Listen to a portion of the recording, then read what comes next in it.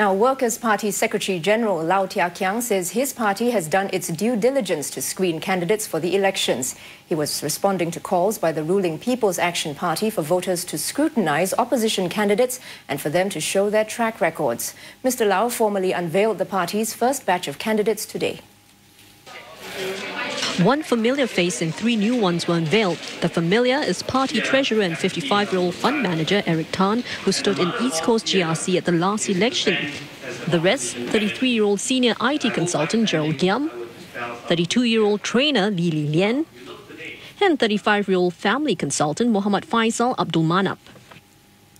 Mr. Lau said candidates go through a selection process, which includes interviews with its top leadership, exposure to party activities, feedback from members, and scrutiny into their backgrounds. All in, 23 candidates are expected to be fielded from an original batch of about 50. Our conscience is clear.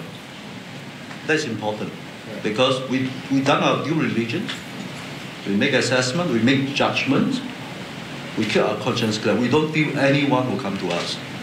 That is important to us. If the Workers' Party makes a wrong judgment, it may not be that bad.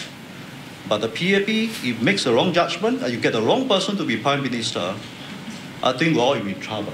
The PAP had recently questioned the motivations of lawyer Chen Xiumao, who's back in Singapore after being away for about 30 years. It's quite a natural curiosity that people want to know that why you suddenly decided to come back. To be honest with you, I also have the same question, right? But I've asked those questions, we have go into the detail and we are satisfied and we decided to bring him as candidate.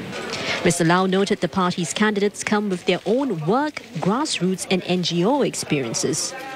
I've been doing counselling for the past 4 years. Okay, I've seen a lot of broken families, a lot of marriages divorced because of the situation we're living right now. So I want to create an environment which is more pro-family. There's still a group of people, what I call them the forgotten group of people. Like, for example, the single parents and the stay-at-home parents. By standing as a candidate, I hope that, I really want to be able to speak up for these people, okay, so that they are not forgotten. Now, the party will not reveal where its candidates are standing. You'll know that on nomination day. But what we do know is that the party will contest 4 group representation constituencies and 4 single-member constituencies, of which at least 2 are likely to see multi-cornered fights.